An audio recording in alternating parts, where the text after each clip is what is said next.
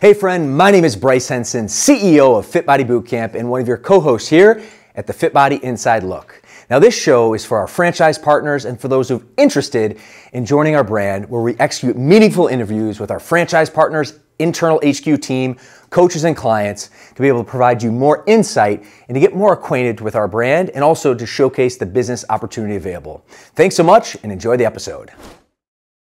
Hey friends, welcome back to another amazing episode of the Fit Body Inside Look. I am live here in Richardson Fit Body Bootcamp here in Richardson, Texas, and I'm with my good friend, Mr. Tom Hough. Welcome to the show, my brother. Thanks, buddy. Appreciate you having me. Appreciate you coming in today. Absolutely. So we're doing a sponsorship event to one of our friends named Amberly Lago here in Dallas over the weekend and wanted to come and connect with you and Katie last night for dinner, grab a session here at your beautiful location here in Richardson, Texas, and after workout figured we'd shoot a little content and give our audience a little backstory of who Tom and Katie Hough are. Love it. You know, we love sharing our story, love helping other folks that are thinking about getting into the brand or even just thinking about making a change in their life. So happy to share our story and hopefully inspire some lives here today. Love it. And that's what you do, inspire fitness and change lives. Right. So we'll get the backstory in a second, but I guess can you tell us a little bit about Richardson? When did you launch? Kind of just the overview. Sure thing. Launched in 2016. Did not have prior business experience, always wanted to be in fitness because I loved fitness myself, fell in love with it, always wanted to own a business, never had a reason to do it. Unfortunately, my brother passed away in 2014. That was really my origin story of what gave me that push, that drive, and through a lot of love and support with my wife, got into the brand, opened up our original location in August of 2016. Successful there, went through COVID, realized we could work a lot harder and have a lot more opportunity for our team and our members. And then we were lucky enough to move into this building, which is in the same plaza as my original one. It's about twice the size of our first location. And it's been an incredible ride over the last 8 years at this point. Getting to connect with you, HQ, all the friends we've made, it's just been incredible. Yeah, man. Yeah. And aside from your incredible success, because depending on the metric and all that, top 5 most successful revenue generating locations right here in Richardson, for good reason. You're a people's guy. You and Katie have built an incredible community here working out today. The session was fire, Coach Phil. It's just an awesome experience. Success leaves clues. So. Yes. Thank you so much. And what we really just led with, what I always led with was people first, right? Like, how can we have a great experience for people that came in the door? I loved fitness. I saw a lot of people fail in it, even when I used to go to a big box gym. So how can we just make it easy, accessible, and just be real with people? I think that might be a setback that some folks have, right? You have that imposter syndrome, or you think that you need to be something that you're not, or be further along than you are, or be the expert. And you just don't know until you're in it. So I just did my best to just keep it real and meet people where they're at. And when you're able to do that and they see that you're also where you're at, you can kind of grow together. So the growth that we've had over the last 8 years, it's been for our members, but it's also been for us. Like, you're never going to know everything. Be open to learning. And it's okay if you don't know everything. All you need to know is a little bit more than the person that you're teaching. Mm-hmm. I don't know if you remember the movie, was it Catch Me If You Can? The one with Leonardo DiCaprio, yeah. Right? Frank Abagnale, is that? Frank Abagnale, right? He actually went and taught at a college, faked being a professor. When they called him and asked him how he did it, he said, "I only had to be one page or one chapter ahead of the class." Right? And that always stuck with me when we opened for business. Like, you only need to know a little bit and learn as you go. Yeah. Amen to that. Yeah. Well, let's back this up a little bit, and thank you again for the origin story. But you're originally from the East Coast. Mm-hmm. Through a series of events, you wind yourself, here in beautiful Texas. How did all that came to be? What was the challenge like transitioning? I know also too, your brother tragically passed, which you were vulnerable open. So we'd love just to hear a little bit about the journey of how you got here before you launched. Sure thing. So from Pennsylvania, born and raised. Went to school, went to college, high school, all that good stuff. On the East Coast. East Coast. Yeah. Met my wife. Girlfriend at the time. We were young. She was in high school. I was just out of high school. We were in our late teens, early 20s. Her parents moved to Colorado. When she was in college, they offered her an internship to go work in Colorado. So she went out and worked there for a semester. We had really wanted to move there because we went out and visited a bunch. And they offered her a position when she graduated. We moved to Colorado thinking, this is it. We're going to live here. We love it. Awesome. And then we were there for 1 week. I quit my job. We moved out. My wife, of course, had the job working under their dad. We were going to move in with her parents. We were going to find a place. I was going to find a job. I had interviews lined up. And they came home after literally 1 week of being there. Our moving truck wasn't even there yet with our things. And they just told us they're shutting down this facility and giving us jobs in Richardson, Texas, at the main facility. Never knew what Richardson, Texas was. Never thought about living in Texas ever. And so her dad had to move. We thought about staying, but we were so fresh there, didn't really have any roots. And my wife, she got offered to come down as well with a great opportunity. And so we ended up all making our way down here. Yeah. Took a detour, unplanned. Big time detour. And the lesson that I tell folks about that is, if I wasn't bold enough to leave Pennsylvania, right, like that, all of those things would have never happened. And I could have stayed there, and my wife, obviously I wouldn't be married, I wouldn't have a son, we wouldn't have the gym. All these things wouldn't have happened if I wasn't like bold enough to say, I'm going to move across the country, take this chance, right? Leaving my family. We were dating at the time. We were serious, but we were young, right? To take that chance and just trust, and for her family to trust in that we were going to move out there and just kind of see what happened. And it all worked out. Life is always going to work out as it should. So just take those chances. If something's like I was scared. If something scares you, it's usually the right thing to do. Yeah, it's a good sign. Yeah. Keeps you on your toes. Yes. All right, so you get to Richardson. Katie's, her family's job is kind of what put you here. It was your vision initially to launch the gym. Now Katie has then, come full time, and you guys have just rocked as a couple. But that wasn't how you launched. So what was that story? Yep. How did she support you? Was she hesitant, when you decided to launch the gym? And then how did she end up, being part of your operation? Yeah, sure. So, like I said, my brother passed away. I was actually working at the same place that my wife and her dad worked. I had this job in security. I was just mind-numbingly bored. I would go to these quarterly meetings with these other security guys and look around the room and be like, is this what I'm going to be doing? And I'm like, I'm not meant for this. Like, I shouldn't be doing this. Talk about imposter syndrome. It was way bigger then than it was when I opened the gym. I'm like, I should not be doing this. Feeling like a fraud every day, right? Dealing with classified documents. Like, I should not be the guy in charge of classified documents, right? And so, like, when my brother died, like, I know we all lost people, but that feeling of like life is short, you should do something else. I know we get inspired when like someone dies and you think life is short, but like it wouldn't go away for me. And so just started researching, how do you open a gym? Of course, came across Fit Body Bootcamp videos, looked at some stuff locally here. And I always tell people the most nervous part of this whole thing was the day that I put in my name and information on the website for an expression of interest and hit submit. Because I'm like, who am I? Are they really going to call me? What's going to happen? What's it going to cost? Right? Like, no idea. But so put that in. They called me. Hey, it's X amount. We want to launch you in 90 days, this and that. And I'm like, okay. And of course, everything sounded good. So I'm talking to Katie. Hey, babe, like, I think I want to do this. This is what it's going to cost. We could scrape together. We could make it work. And she was always like, babe, it sounds good. Sounds good. But we have no experience. Like, I believe in you, but like, I just don't know. And I was like, yeah. And by the way, set the tone about how old are you at this moment in time when you're going through this process before you launch? 30, yeah. 31, 32. And she's a couple years younger, so right. She's like 20, late 29. 20s. Yeah. Okay, cool. So, I mean, still in the grand scheme of things, you have some life experience, but still very young in the grand Very young in the game, right? And so, yeah, they're calling. It's like the fourth quarter of the year. This is from like October-ish to like December. I'm having calls or telling me and basically like, hey, are you ready to go? What do you want to do? And then they called me towards the end of the year and said, hey, by the way, at the beginning of the year, the buy-in is going to X. And I was like, well, I'm not going to be able to do that new price. So I was kind of like, I'm out. In the meantime, I went around and worked out at all the local Fit Bodies here. I met the owners. There was a location that he was actually looking for a partner. His business wasn't doing so well. I knew I wasn't going to launch my own. So I was like, hey, what if I keep my job and I go help out here for a while? So we did that. We partnered up with him and learned so much in 8 months. I basically put myself through business college. Kept my full-time job, but would go there every evening. We launched challenges. I ran ads, learned how to sell, and saw that in this very low-performing location. The location itself was not good, but I made it work. We went from, he had like 29 or 30 members to over 100, all because I came in, ran the ads, ran the challenges, got people results, got people to come to this like really dinky location.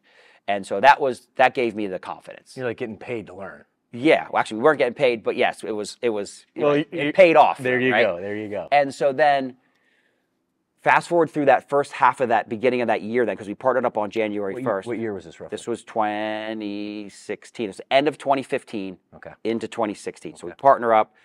I launch. We're going, and then 5-6 months in, I'm like, I know I can do this. So come August of that year, August 31st, actually the day my brother passed away, I called FitBody. I had already found the location. I knew what I needed to do. I called. There was a girl, Trish, working at HQ. I said, Trish, this is going to be the easiest sale of your life. I'm ready to go. What do we need to do? So got the financing together, opened up the location. But back to Katie. So yeah, that first year and a half or so, I'm grinding every day, got a couple part-time coaches, figuring it all out. And what we realized quickly, and I'm sure this happens to a lot of folks, it's like, she had her job, I'm now running a business. So I'm coming home and puking information on her. Happened, right? Which, by the way, just to set the context, I mean, she's living the place, and no right or wrong, but she's, a teammate, an employee, kind of corporate America. Yes. You are an entrepreneur. Right. And, grinding it out. Very different worlds in the grand scheme of things. And also just personality-wise, I'm more of a parrot, eagle, I want to go get the big thing. I got these big ideas. She's very much how are we going to do it, right? Yep. Which is why we work so well together now. So it just got to a point after a while where she was coming in and working out and helping out a bit and giving advice, but it was just challenging for us to have these separate lives and then try to come home and have dinner and talk about all the things. And so that was 2016 into 2017, and then it was probably summer-ish of 2017 that she came and started working, not full-time, but working. And then beginning of the following year, she put in her notice at work because she was going to come full-time. And they wanted her to stay for 6 months. And we're like, okay, we'll kind of figure it out. And then in that time, we find out we're pregnant. I'm sleeping on the floor in my office at the old gym because I'm still working. When you find out? I'm in there sleeping, taking a nap. I kind of wake up. She opened the door, came in. She's she shakes me, and she just has the thing, the pregnancy. And I'm my eyes are blurred. She just shows it to you. And I'm like, what? Right? So it was awesome. But then it goes to, should she keep her job? Health insurance, the pay, right? Because now it's introducing a baby into this whole thing. Totally. Luckily, we did not do that. She ended up leaving. So then her first while with us, she's pregnant, getting more and more pregnant, has my son at the end of 2018, which was also really cool because prior to that, we had never trained anyone that was pregnant. We didn't have kids, so the big thing we would get from people is, well, you don't have kids, you don't understand how busy I am, this and that.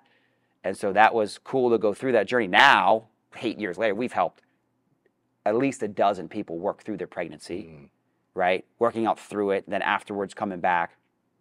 We now understand what it means to have kids, to be busy, right? So we can relate more with people. So that was great. And she's amazing. She's a program manager she has an MBA, very detail-oriented. So she came in, now that we know what EOS is and how to run a business, unknowingly, she came in as the integrator, and I was the visionary. To provide some context, EOS is called Entrepreneur Operating System. It's the framework of the operating system that we structure our business, starting with HQ all the way down from a franchise partner's perspective. And there's a role called visionary integrator, and that's the perfect split in terms of their, I guess, partnership, if you will. Yeah, and so she came on, put a lot of processes. I didn't have a single SOP written, right? It was all tribal knowledge. And so just started dialing all that stuff in, then attracting the right team members, then going through mistakes together, right? Hiring the wrong people, making wrong decisions together, but learning from it. And it's just so much more powerful when you can learn together. And now it is just, this is who we are. Yeah. My son comes in, everybody knows us. It's Tom and Katie. What's it like introducing your son? Incredible. Let's talk about that because, number one, first and foremost, there is a problem right now with obesity and people not in shape. 80% of our population, our country is either obese or overweight. And what's even scarier, Tom, is 20% of our child population is. And that's just because children see what their parents do and then replicate that. So the fact that you're bringing Coach Bennett involved in here, let's talk about that. It's awesome. So we were able to bring him in from like the day he was born, just like, not in for workouts, but when we would go work out, he'd be there playing. He just basically would treat it like his big playground, right? And so we would come in every Sunday, do family workouts.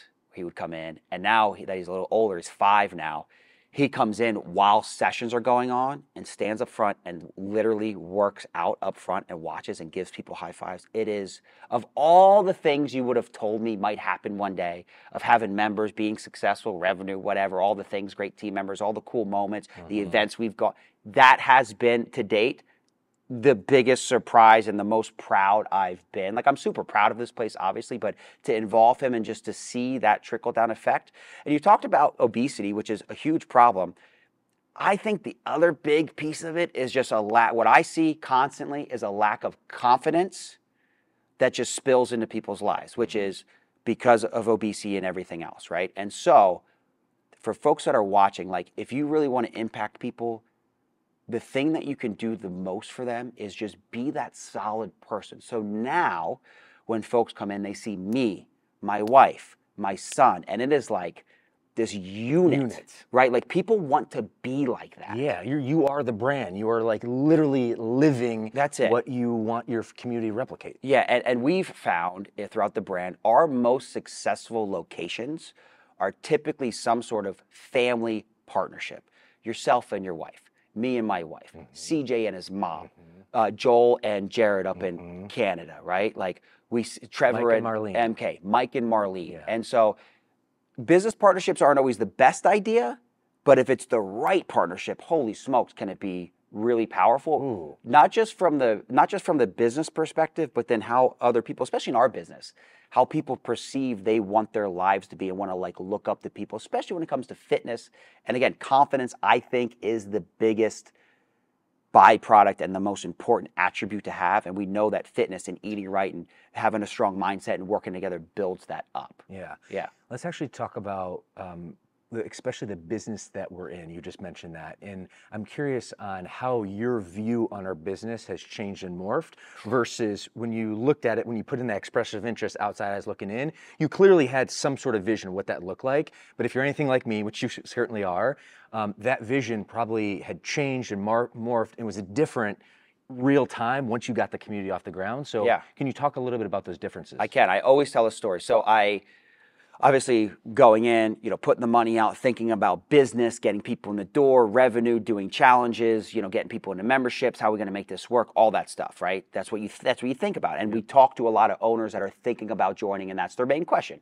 When were you profitable? When did you pay back the stuff? What did it cost you to, right? That makes sense because that's the risk part of it, right? But there's this woman, Darlene, first challenge I ever ran. We ran a 6-week challenge, and I'm happy we got people in the challenge, right? It's the end of the challenge. We're doing our weigh-ins, weigh-outs, right? She steps on the scale. I think she lost 16 pounds or 26 pounds, something with a 6, either 16 or 26. She starts crying, dude. And I'm so in the mode of just like, let's get her numbers. I'm nervous. Like, did these people get results? Right. I know fitness works, but is it really going to work? Right. Because that happens too. Not everybody that joins your program is going to follow the meal plan and come in for the workouts, right? You mean we're training humans. Right. It's like, I love working out, eating, right? Why doesn't everybody? And so she starts crying. And I'm like, is something wrong? Like, did she not lose enough weight? Is she upset? Like, what? Bro, she's out of her mind excited. Why? She had gone to the doctor before starting with, didn't tell me ahead of time. She was going to the doctor. She was on, her A1C was high and almost diabetic, right? And they told her she needed to lose like 20 pounds. And she didn't, but they also told her, thank goodness for doctors, she was going through menopause. And she was on, when they get that implant to help them with their hormones, and then they retain water and gain weight. Totally normal, you're gonna gain weight, expect it. So she didn't believe she was gonna be able to lose weight. And so, yeah, she was like, oh my God, like, and it was that moment, like, always sticks with me, because it was like, oh, this is why I'm doing this. Amen. Like, and now here we are 8 years later, right? Yeah. I had the pleasure of running 2 sessions this morning. Yep. We've lost almost 29,000 pounds. We have success stories every single week. We have people do their rank up speeches after their workouts, after their rank ups, telling us, you've changed my life. This has changed my life. This is so big part of it. Thank you so much. Like, that never gets old. Yeah. And I promise you, if you just focus on that, everything will work out. Like, the people will sign up, the revenue will come in, your team will believe in it, you'll believe in it. It just takes time to get there. But focus on the people. That would say it's the one mistake I made at the very beginning was but you just don't know until you feel that. Well, and good on you. I mean, it's the spitting image of a very similar type situation. I'm getting there thinking the X's and O's and making sure our clients are supported, all the things that you were doing, because you care. You want your clients to win. When you take a step back and you realize this is something bigger, this community, the coaching, the love, the relationships, and obviously the fitness and fat loss support we provide, I mean, this is life-changing. It is. And it doesn't get old. It never gets old, yeah. And then even having you come in this morning and you sharing words with them, and I always try to tell our members, like, hey guys, like, eyeballs are on us, like other locations know who we are when we go to a conference or when I get a chance to speak and present and stuff like that. So it's just so cool to be able to, you just want to like instill that in everybody and let them know that what we're doing here, it might not seem big here, but you're impacting your coworkers. And we always do mindset coaching, right? So how are you showing up for your team, your coworkers, your family, right? What you're doing in these 30 minutes can change everybody around you, right? And have that impact on them just from showing up. So just giving people that confidence that they're doing the right thing. I think a lot of the lack of confidence also comes from people second guessing themselves, wishing for something else, not knowing what the results should be or where they should be. And we always say remove should. Should equals shame. So just do the thing because you want to, not because you should or shouldn't, and see what happens. And let those results just come from the work that you put in. And that's also been a big benefit or a big reason for our success is instilling the mindset coaching, because it helps them, but it helps me, right? I do a mindset coach every week. We do a video, and it's like, if I'm teaching this, I better be doing it myself. And you learn the most when you teach. You do, yes. All right, my friend, we got 2 minutes, so I want to be respectful. Last two questions. 30,000-foot view, you're looking back at the business. Why have you and Katie been so successful? And then what's been the biggest challenge of the business? Because I want to be real, raw, and authentic. And let's start challenge first, and then look back, and then give some final part of wisdoms why you have built one of our flagship communities here at Fit Body Bootcamp. Yeah. So biggest challenge is also the biggest thing that fires you up the most: people, and that includes myself. So biggest challenge that we always see is being a business owner is similar to maybe drinking alcohol or having a lot of money, where it can bring out like the best in you, but go the wrong path, it could bring out the worst in you. So how are you under stress? I used to be very passive aggressive. I wasn't a good leader, but I was smart enough to recognize that and learn through that. So biggest challenge was myself, my self-limiting beliefs, my stuff from childhood, all that good stuff. And then I would say the biggest, and then people, like how you can want something for someone else, but they have to be ready to do it. So just be there open and raw and ready for people and meet them where they're at. Love it. Yeah.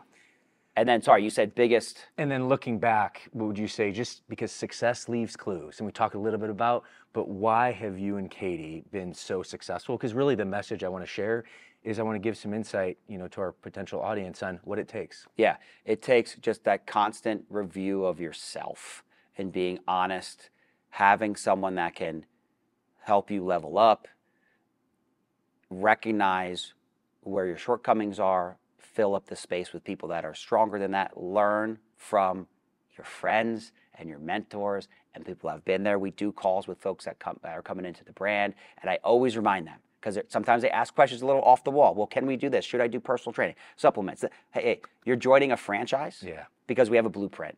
Success leaves clues. So I would also say I was thinking about this morning actually before he came in. There was a time where me and my buddy CJ, who's another owner up in South Dakota, we were out at an event at HQ. Okay, we went to Mastermind. I won the leadership award. He had just won it the previous one. We're walking up the steps in the hotel, and I was like, bro, we're so in. And he's like, dude, we're so in. Because it was like, we know you, we know Bedros, right? We know all the people. And I would say in that time, and the reason he and I were successful, we were super engaged. Oh, yeah. We became friends. Oh, yeah. We were reaching out to other owners. We were doing our own little calls and like staying engaged. I'd say that the folks that are the least engaged in their business, in their fitness, in their life are going to be the least successful. So we find that sometimes too in our brand where some owners are just feel like they're on an island.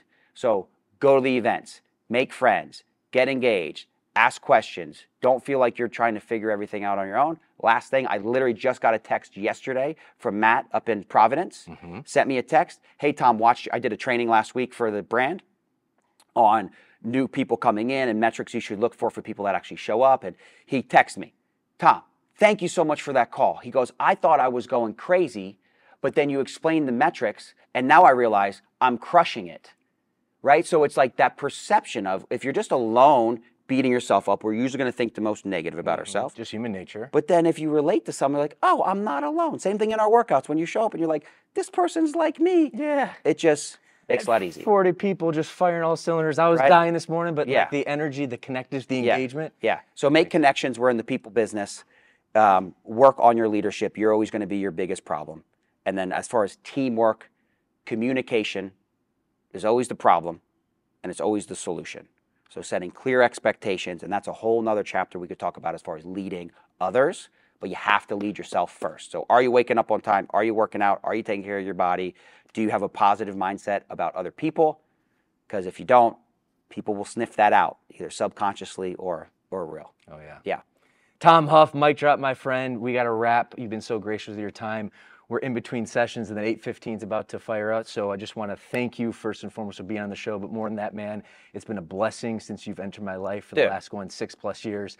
Not only are we business colleagues, we're inspiring fitness, changing lives together, but I consider you a close friend. I'm just so grateful for you and Katie. Dude, same. What a cool journey. If you would have asked me 8 years ago, like, what's the best that could happen? I wouldn't say all of this. Like, I'd be like, oh, if we could have some members, and like that the experiences we've shared, the stuff we get to do, our growth in our mindset has just been unbelievable. And I tell people all the time, and it's like, sometimes it might sound fake, but it's like, no, we just love each other. We love this brand because it's just so cool. And we want that for more people. My man. Awesome. My Thanks. Appreciate you. You too, pal. All right, friends, I know you got a lot of value from this episode. My only ask is give this a like and share this with someone that needs some inspiration. Aside from that, remember that no one is coming to save you. You must save yourself, and the time is now. Tom, appreciate you, buddy. And friends, we will see you in the next episode.